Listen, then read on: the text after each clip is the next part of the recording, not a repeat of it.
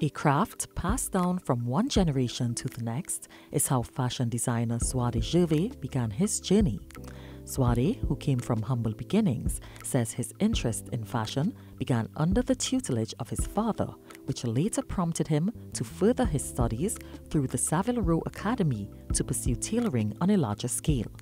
He explains that although tailoring was a legacy inherited from his parents, his love for agriculture also held a special place in his heart. When I got into tailoring, the depth that I took tailoring, it was too far to give up on it.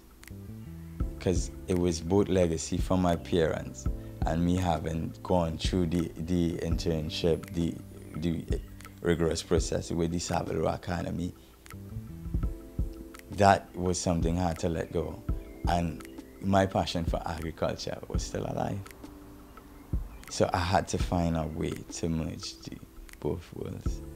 Zwade says he was forced to work outside of his comfort zone during the tailoring program, which focused on bespoke garments, a skill which he is grateful that he was able to gain to add to his already unique style of sewing.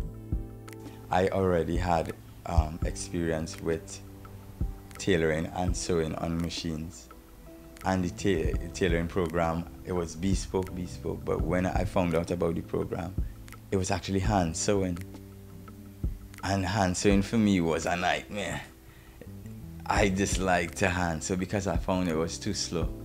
But then the value of the hand sewing, when I do some more research, I realized that this is very lucrative to do, even if it's time consuming.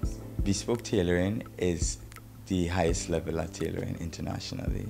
It's luxury suit tailoring. It's the haute couture for suits. One of my main reasons for doing bespoke is to understand international standards. But something for me, what I want to do is create a Trinidad aesthetic or a Caribbean aesthetic, something that's synonymous to our culture.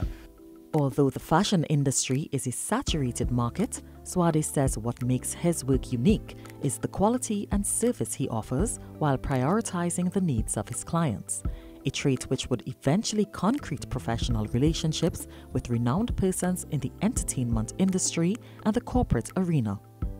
My service is more interpersonal because I will take the person into consideration.